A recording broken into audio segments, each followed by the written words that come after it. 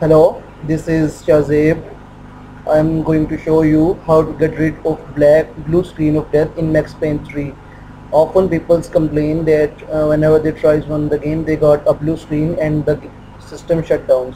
So now I'm going to tell you how to install the reloaded version of Max Payne 3 effectively and to get rid of that blue screen. First of all, you need to install the Service Pack 1 update from Microsoft. Remember that this tutorial will only work for Windows 7, not for any Windows.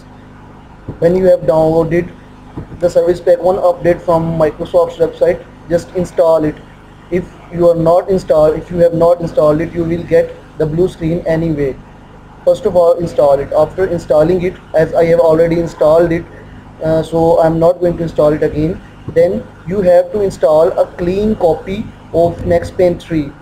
Just look here, I have already installed it. Okay, as you have installed your Max Payne 3, then go to the crack folder. Remember, the crack comes with reloaded version, so here is the crack folder. Now what you have to do, first of all, goes to updates folder. In updates folder, install all these 3 updates. I have already installed them. Install them one by one. After installation, just remember one point over here. If you have not installed Service Pack 1 from Microsoft Windows from official Microsoft's website, you are going to get blue screen all the way. Whenever you will open this crack folder, your computer will be shut down after showing a blue screen. So install it first. Remember to install it first. I strongly recommend to install it first. And after installing these updates, you have to turn off your computer and to start it in a safe mode.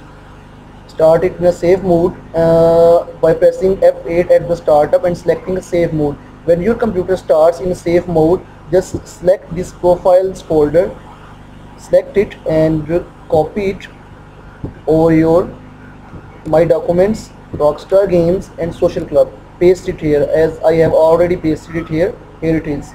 So the next step is to select this DLC folder. Select this DLC folder, and while remaining in safe mode, just open the game folder where you have installed your game and paste it over here. And I have pasted it over here already in safe mode, so I'm not going to paste it again. Now the next step is to turn off your system and start it as in a normal mode. Now what we're going to do, we're going to edit some registries. In the search menu, type regit IT, open it,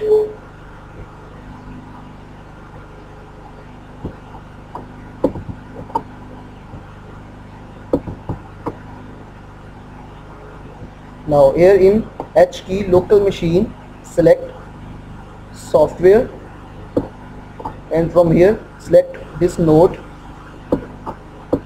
then select Rockstar Games. Here select Max Payne 3. Now when you will select this folder, by default there will be spaces in this name, so all you need to do is to rename it. Remove all these spaces. I have already removed these spaces, so I'm leaving it as it is. Now make sure you have copied all these 3 files.